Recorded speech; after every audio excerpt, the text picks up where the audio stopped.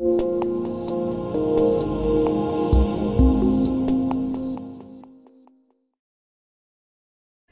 on that we're going to be using avocados. Avocados are one of my favorite fruits. We call them fruits, yes. Favorite fruit. Lots of people don't know it's a fruit because it's a natural fat.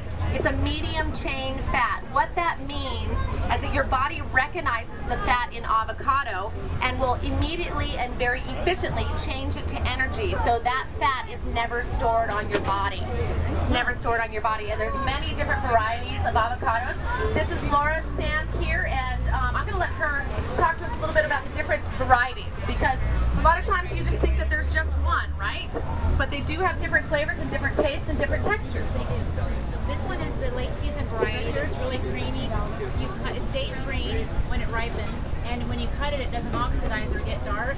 You can scoop it right out of the shell. It does really great. Very creamy. Very creamy. So that's Reed. Did you hear what she said? So Reed is the very creamy variety. It's custardy texture, and it also, when it's ripe, it stays green. So it's really about touching it, correct? Well, not too much touching, but yeah, you don't want to. Don't squeeze the avocados. Don't squeeze. So then next to them we have Haas. Haas is the standard variety, and it's really thick textured. It's a little more about oil, a little more oil content. And so this one's good. It slices. It keeps its shape when you slice it. It's very good. So this is better on salads, would you say, because of the oil content and it keeps its texture? Yeah, it keeps its shape. And so if you want some thick guacamole, this is great. These two are great together because it's creamy and thick. And then I have this one down here, which is the Mexicola. And the Mexicola is the variety where you can actually eat the peel.